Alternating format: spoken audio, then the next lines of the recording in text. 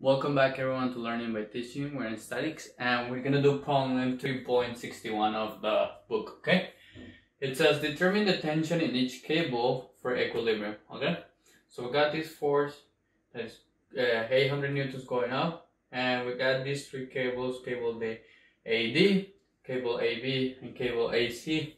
They are basically supporting all these 800 newtons load, okay? So in order to do the forces in equilibrium, we need to find the unit vectors for each cable that we have over here. So we need 3 unit vectors. So in order to do this, what we're gonna do is that we're gonna define each of these points. So let's start with point A. Okay, so point A is exactly at the XY origin, but it has an altitude of 5 meters that I actually didn't write, but it's displayed on the book. Okay. Point B, it's this guy over here, which is located exactly at the XY altitude, and it has 4 and 4 for each one. So it has 4 on the X, 4 on the Y, and 0 meters in the altitude, okay? For the Z, what do we have? We have that it has 0 in the Z direction, but it has -2 in the X direction, so -2. It has a +3 in the Y direction, and we already said that it was 0 for the altitude, okay? Now, we just need to do the last one, which is point D. For point D, we have -4 in the X direction, we got -5 in the Y direction, and we have 0 meters altitude, okay? So now that we have these guys, so we're gonna find, let's just start with AB, so vector AB. So if we do the vector AB, we know that vector AB is going to be B minus A. So we start 4 minus 0 in the I direction, which gives me 4 minus 0 in the J direction, so +4 in the J direction, and we got 0 minus 5 in the K direction, okay? So that's for that one. We need the magnitude of AB. So if we use our calculator, we need to do the square root of 4 square, 4 square, and 5 square. So the square root of 4 square plus 4 square plus 5 square. So this is Pythagorean theorem. You guys already know how to do this. So this gives me 7.55. Okay? This is the magnitude. So for the unit vector, I'm gonna write it over here. So I keep them, all the unit vectors on the left whenever I need to erase the board. So I will have 4 divided by 7.55. So we got, let's see what it is. We got 0.53 in the I direction. We're gonna have the same in the J direction, 0.53 in the J direction.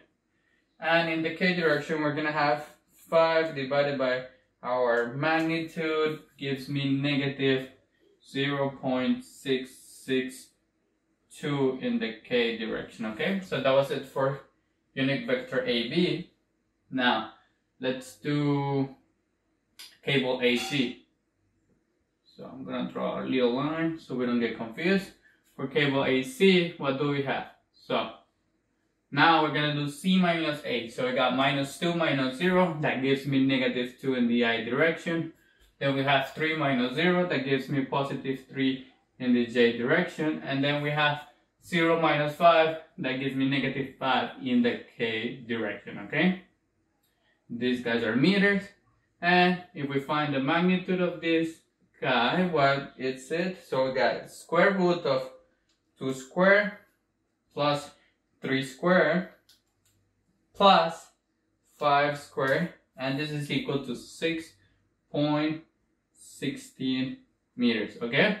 So for the unit vector that I'm gonna write it over here for cable AC, so you guys know that it's gonna be 2 divided by the magnitude, so we got -2 divided by our 6.16, it gives me negative 0.324 in the I direction.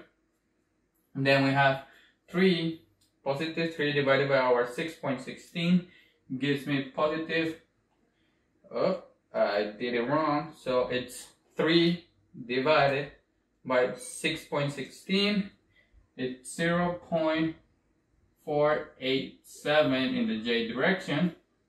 And last, negative 5 divided by our 6.16 gives me negative 0.811 in the K direction, okay? Finally, our last one for cable AD, what do we have? So for cable AD, we'll have negative 4 minus 0. That gives me negative 4 in the I direction, not in the J, in the I direction. Okay, we have negative 5 minus 0. That gives me negative 5 in the J direction. And we have 0 minus 5 gives me negative 5 in the K direction, okay? And all this is in meters. So we need to do the magnitude of this guy. So for cable AD, what do we have? For cable AD, we have, so we need to do square root of 4 squared plus 5 squared plus another 5 squared. That gives me equal to 8.12 meters, okay? So the unit vector for cable AD is going to be equal to negative 4 divided by our 8.12, so negative 4 divided by our 8.12, that gives me negative 0.492 in the I direction. We got negative 5 divided by 8.12, so negative 5 divided by 8.12 gives me 0.615 in the J direction. And last, we have the same amount in our K direction, okay? So we have our 3 unit vectors. So when we have our 3 unit vectors over here, now we can erase all this, we don't need it anymore. We can do our summatory of forces in the X, Y, and Z directions, okay? So let's start. Summatory of forces in the X direction, okay? So what do I have in the X direction? For my cable AB, I have 0.53, so 0.53 for my cable AB, positive. I have negative 0.324 for my cable AC, so negative 0.324 for my cable AC, and I have negative for my cable AD, which is 0.492 for my cable AD, and it all should be equal to 0, okay?